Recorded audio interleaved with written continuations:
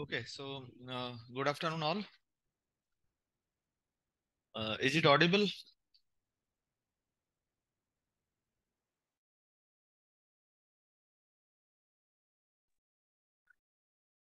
Okay, I think it's audible, huh? All of you?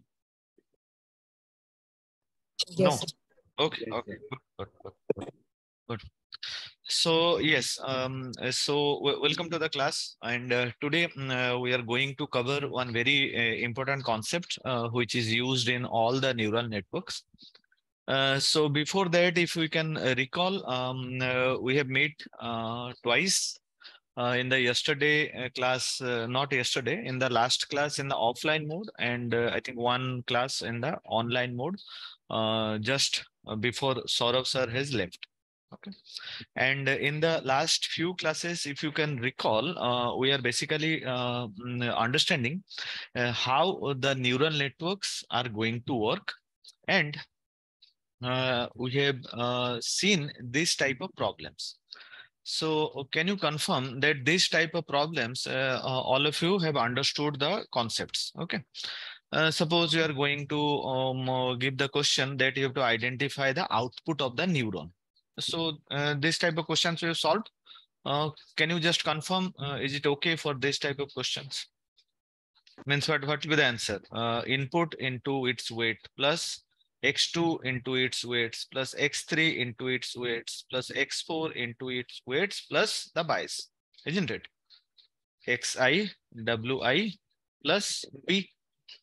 Isn't it the logic? No. Yes, sir. Yes, sir. What happened? There is this one puja, na Saraswati puja. You should be charged up with the blessings of Ma Saraswati or not? Yes, No. sir. No. Or have you taken your lunch or not? No. Okay. I think you should now plan from now onwards that by 1:30 you should be ready. Okay. Because we are having two classes in the online mode and two classes in the offline mode. Online mode classes are today and Tuesday, Monday and Tuesday, and offline are on Wednesday and Thursday. And this time we are having two offline classes. Okay. So no need to worry. Yes. So this type of questions, I hope that all of you can easily solve. Okay.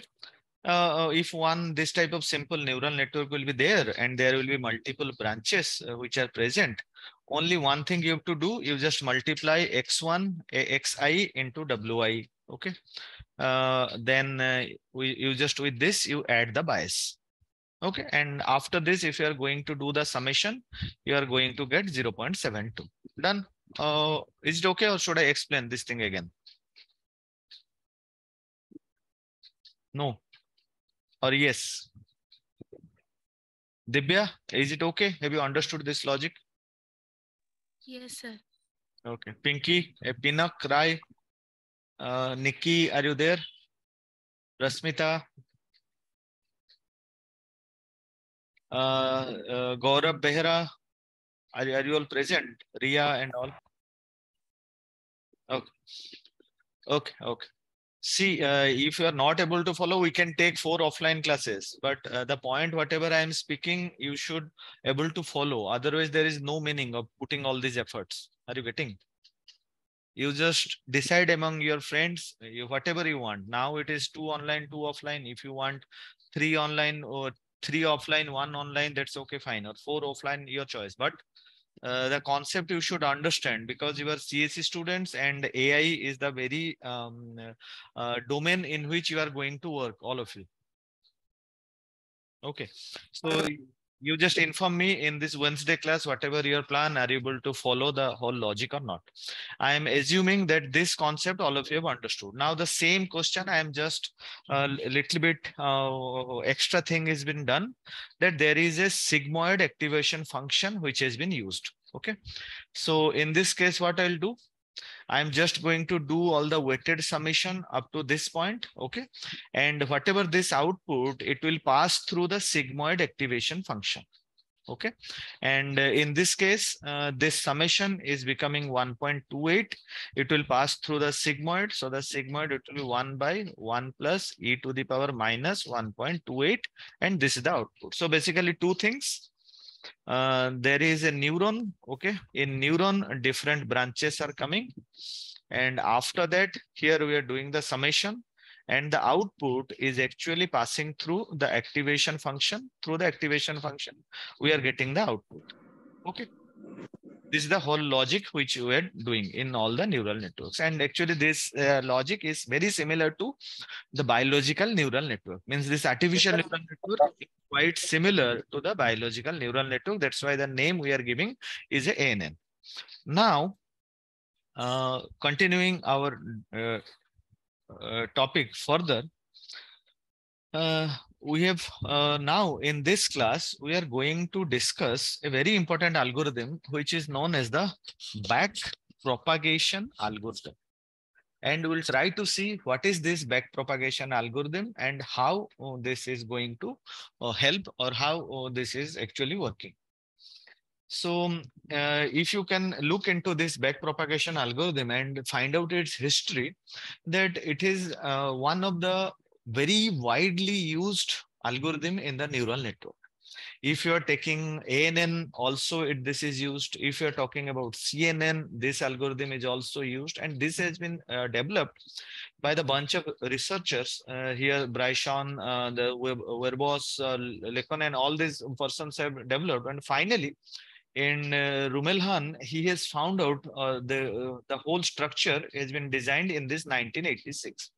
I have just searched this algorithm and found out that how significant this backpropagation algorithm in the year 2023. I think all of you are familiar with this term called a Google Scholar, isn't it? Google Scholar is the place where we can find all the researches which has been done previously and how effective one research is, or all the authentic data we can find out from here. And there I have searched that is this algorithm relevant now, and I found out in 2023, this year, many algorithms many networks have used the same algorithm, and these are the recent papers. These are the papers. So CNN they have used, and I found out the history that this is the paper. If you want, I can share the paper after the class in the group. This is a very basic algorithm which I'm using. And this is the citation, this is the PDF link which I'll share. And this algorithm has been cited 31,000 times. Means the weightage of the algorithm is very high. The citation means till now, everyone is using that algorithm. Just like a revenue means, if you use your algorithm, if suppose your one algorithm is designed by Subhasri or Zahid, and I want to use that algorithm, I have to cite that this is not a just copy. I'm authentically taking your data and I'm using. So this algorithm which was designed has been so popular that 31,000 times this has been used. So it's a very high number, and a very this proves itself that it is a very popular algorithm, and it is used till now. Okay, let's go further. Mm. So what is this algorithm actually doing? See, the algorithm is doing is that this is the basic structure of a neural network. Do you agree, all of you? In a neural network, there will be a input layer. Okay, there will be a output layer, and in between there are some hidden layers. This type of structure have you seen? No. This type of structure have you seen or not? No. This is one simple neural network. No, just I have shown you what we're doing.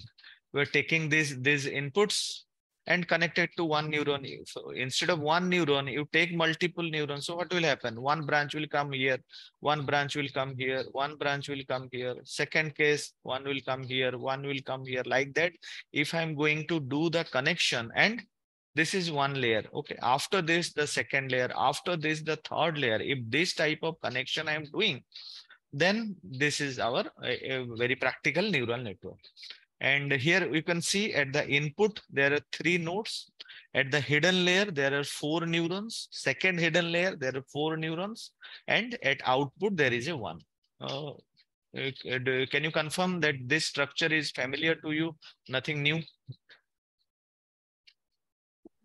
Can you unmute and speak? Sir, familiar. Yes, sir. Familiar. No, this all of us know. So who can tell me why one layer is called as a hidden? Very simple question. Hidden means, Arey Baba, if I'm looking from this side, suppose one person is coming and want to see from here. So what he can do? He can only see the input layer. One person coming from the right hand side, he can see only the output layer. These two layers are not visible. So that's why we are saying it as a hidden layer, isn't it? Very, very simple concept. Okay. Now see the connection, how the connection we are doing. The connection is done in this way that this neuron is connected to all, this input is connected to all the branches, means all the neurons. So from this one, means from this input, 4 outputs are taken. Are you getting? Similarly, from the second one, from the second branch, similar connection, second branch, this is first connection, this is second connection, this is third connection, this is fourth connection. Are you getting? Like this, it is connected. Like here, 1, 2, 3, 4, 4 connections. Second case, from the second, are you following this type of connections, all of you? Yes, No. sir. Yes, sir. I'm showing you. Suppose these are two networks. This is the input. So what I will do, that I will take first input will be connected to here. It will also be connected to here. Suppose there are two inputs. So two input means both of them will be connected there. Both of them will be connected here.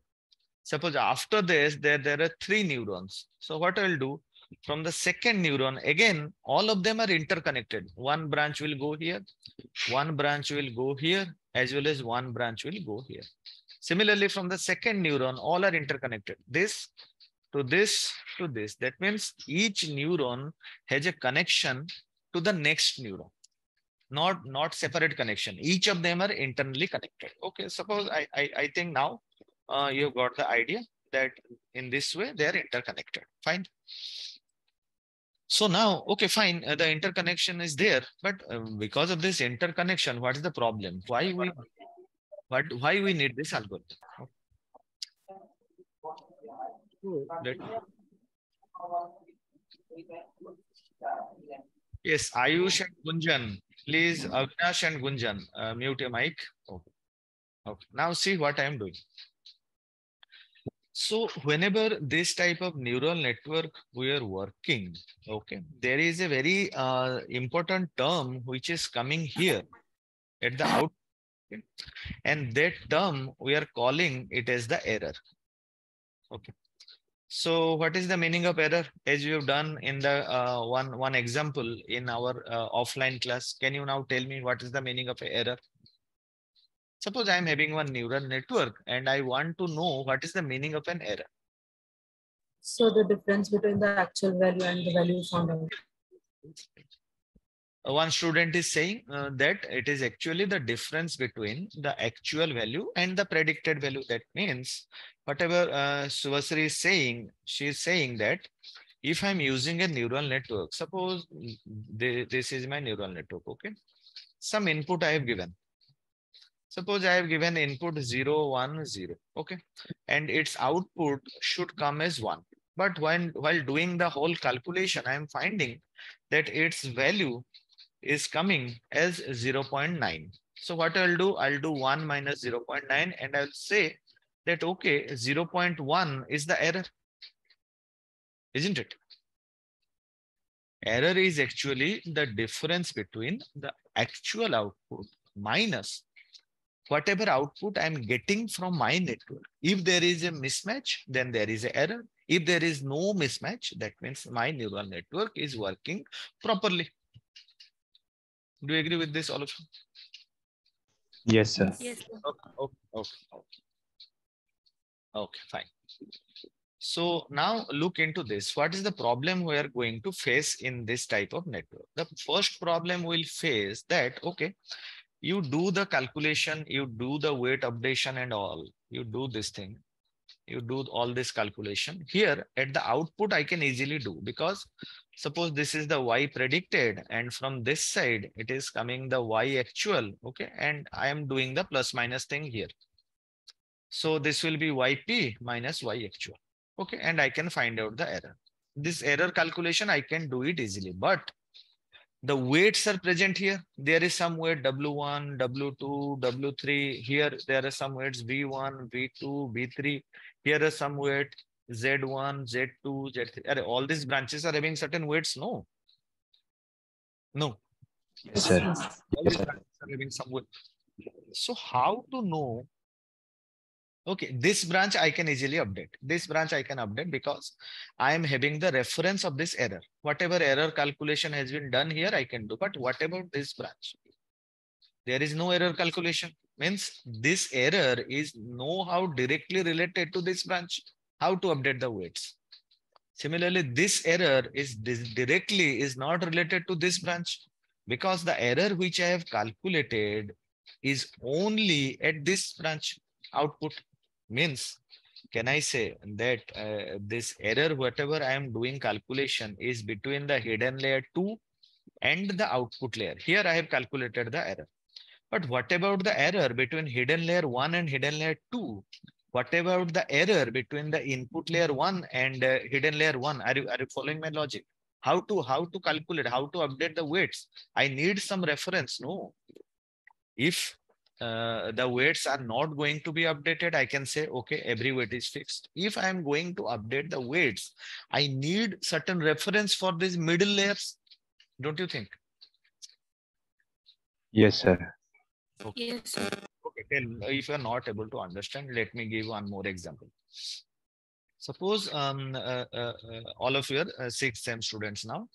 I'm talking about a scenario in 2025. Okay, this is student 1.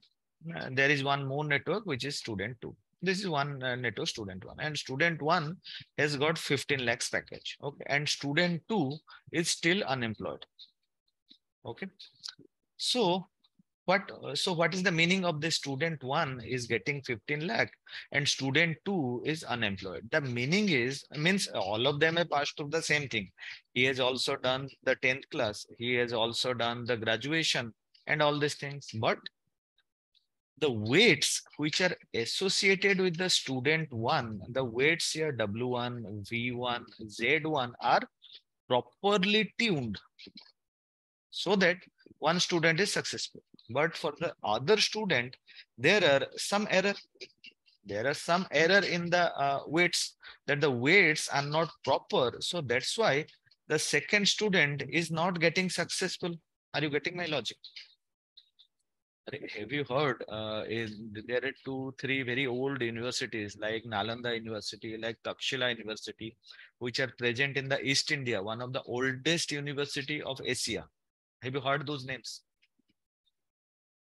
Yes, sir. Yes, sir. But Yes, now, sir. where are they? The university has vanished. Because why? Because the weights or the method or the style or the outputs, whatever the weights basically are not been properly updated.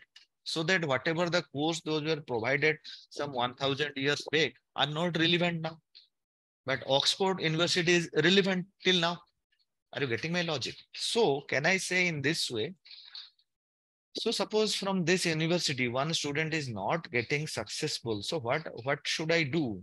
Taking these examples, taking this student's failure, I should update the weights. I have to identify, okay, the student is a failure. So in which weight? Suppose this is semester 1, semester 2, semester 3. I found out that the semester 3, the student is not able to perform properly. So what I'll do, I'll take these weights W3 and I will tune it properly. Are you getting? Suppose I have found out in 12th class in this 10th to graduation, somewhere the weight is not properly tuned. So what I'll do, I'll again tune this weight so that when the next time one more student is going to come, he's going to be successful. Isn't it? That's the meaning of the adaptive system. The weights are not fixed, but each time I'm going to update the weights. Are you getting the simple analogy, all of you?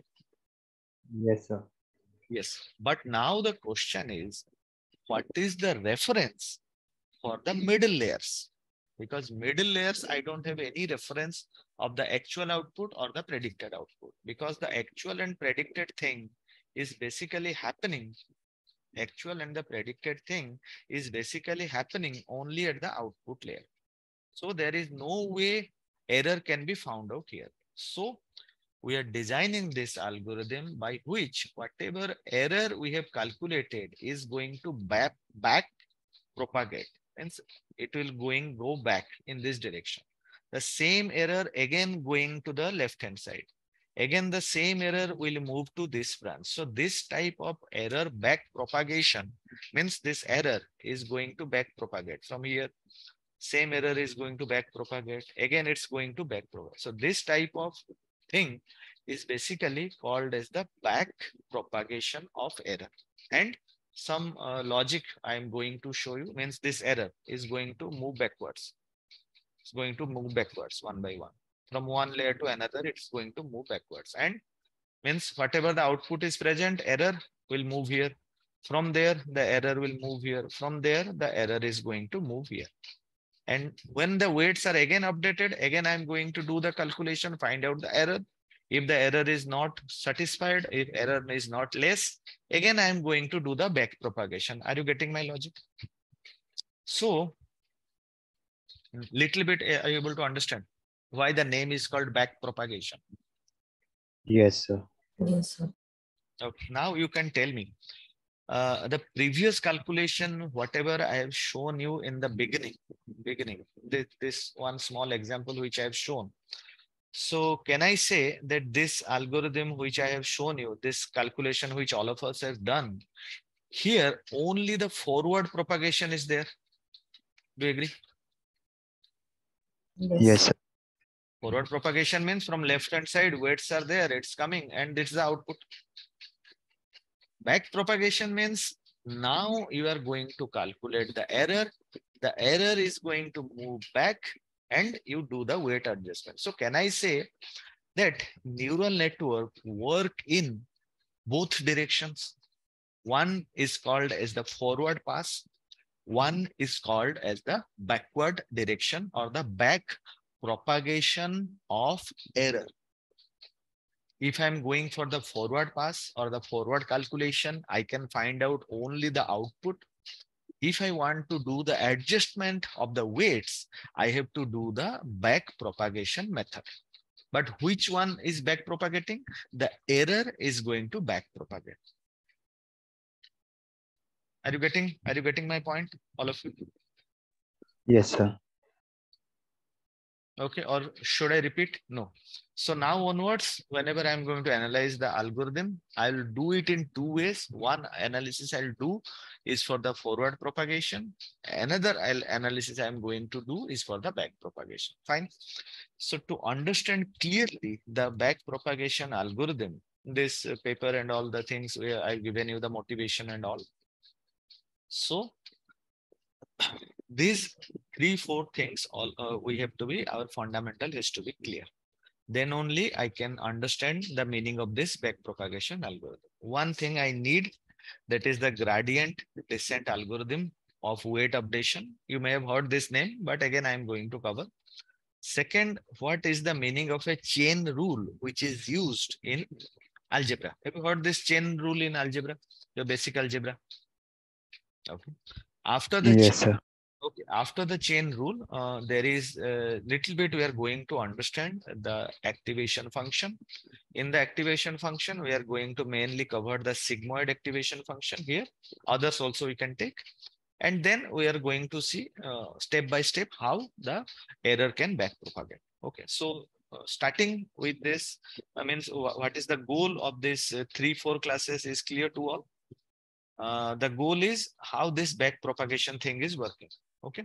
And because this algorithm is so popular, so I'm going to give some good amount of time, at least 4 classes, so that you can understand this whole concept clearly, as well as the coding we are going to do.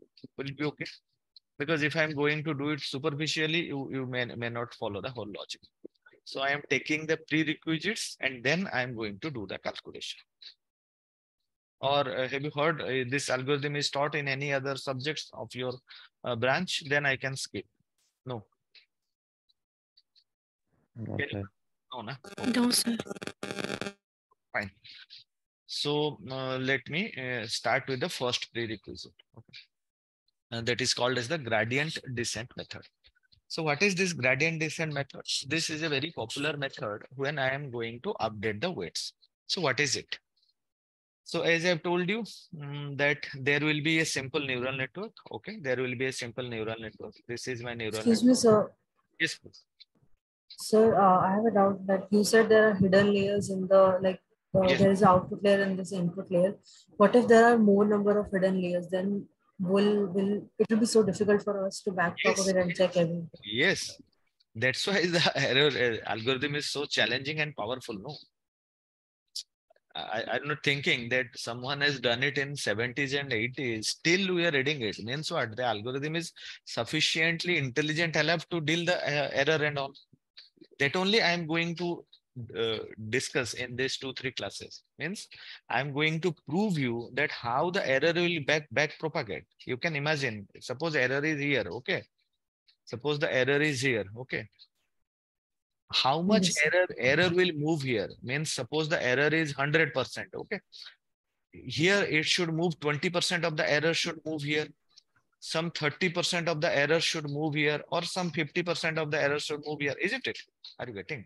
Yes, sir. There is suppose a student is not able to perform well. That means some problem is there in his 10th grade. Some problem is there in his 12th grade. Some problem is there in his graduation. So I have to check that at which point how much error is contributing. Then only I can rectify. Na? Otherwise, how to do? So in Yeah. in which ratio the error is going to propagate, that only we are going to do here.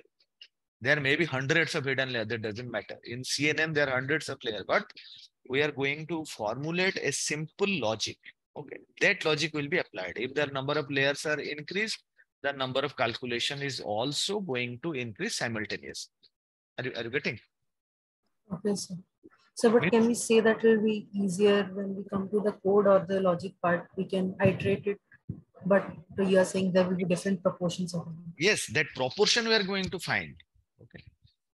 Okay, Means okay, sir. if you can understand for 3 layers at which proportion the distribution is happening, I can apply the same logic into the next 10 layers. No, are you Got getting? it, sir. Okay. Yes. Yeah. So let's take at least 1 or 2 hidden layers and do the calculation in pen and paper and try to identify that what is happening.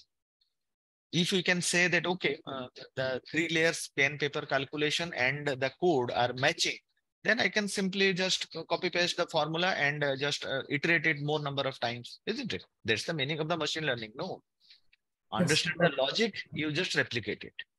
You getting? Okay. Yes. Okay. Got it. Okay. Okay, so to understand this whole thing, the first algorithm all of us need to know that is known as the gradient descent method. What is this gradient descent method? As I am telling, so the gradient descent means that whenever there is some of this adaptive system is working, suppose this is a neural network, some input is coming, some output is going, this is the actual output, this is the predicted output, this is the actual output, and there is an error. The error is going to given back to the input so that the weights are going to be updated. But how much the weight should be updated? It is written that the or this formula is this, that weight new wi new equals to wi old plus alpha into delta I. Okay, what is this delta I? This is the change in the weight. What is this alpha? Alpha is the learning rate. Are you getting my point? We have done one example on that I think on Wednesday. We have taken a simple 2 input logic gate, and we have taken first input, find out the error, second input, find out the error. Like this one updation we have done. No, can you recall the Wednesday class? Okay, Yes, sir. similar thing we are doing. But now the question is, okay, you changed, but how much should be my del W? What's the logic? How much should we take? Are you getting my point? So the logic is that you do this type of error calculation. First, just tell me one step you are able to follow or not. Step number 1, that the error is basically the target output T minus the actual output. Do you agree? Target means which is already present. Actual output means not the target output minus this thing will be the predicted output. Sorry, I have written one. Let me change it. Target output minus predicted output. Do you agree now?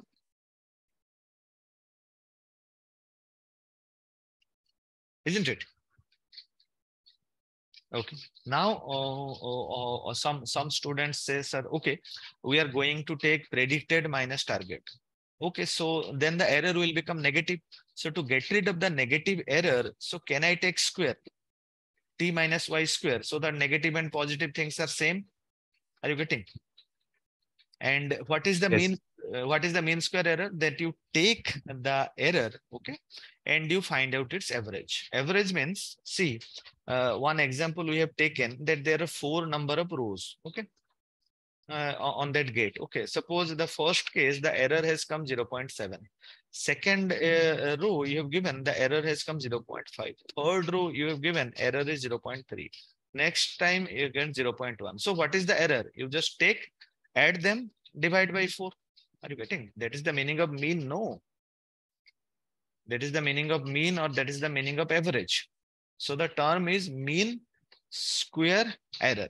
So what is the meaning of square? Means whatever the difference between actual minus predicted, square I am taking. Mean means for all the observation in that row, I am just dividing or finding the average value. Do you agree? No. Please tell Yes, me. Yes, sir. sir. Please tell me this slide you are able to follow. This slide you are able to follow.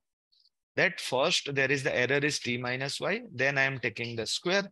After taking the square, I am finding the mean, and this I am writing as mean square error. And this type of symbol I am doing. This is for the mean square error. So let us take an example for this linear classification. Linear classification means what? Linear classification means, just 1 second. Linear classification, I think, just 1 second. Let me show you this thing. I think this type of thing is meaning of the linear classification. Na? Can you remember? Linear Yes, classification, sir. some of the things are present. This is my class A, suppose. This is the blue color. This is class B, which is the yellow in color, and you draw a simple line, simple straight line, linear line. Okay, linear thing I am drawing. And what this line is doing, this line is working in this way that whatever on the left side of this are class A, right side of this are class B. So what I'm doing, let's take a linear classification, and linear classification means I'm taking y equals to mx plus b. And in this case, I'm taking y equal to wx plus b. W because it can correlate with the neural network. That's why I'm doing it w plus b. Okay. So now, which two are changing in this y equal to mx plus b? Suppose this is one layer. Okay, this is y, this is x. Okay, so how this graph can change? Who can tell me? Suppose I want to check this graph to this point. I want to make this graph to this. So which two are variable? One is slope, one is this b. Don't you think? This is a very basic Yes, sir. mathematics. Yes. Suppose I want to change the shape. What I have to do?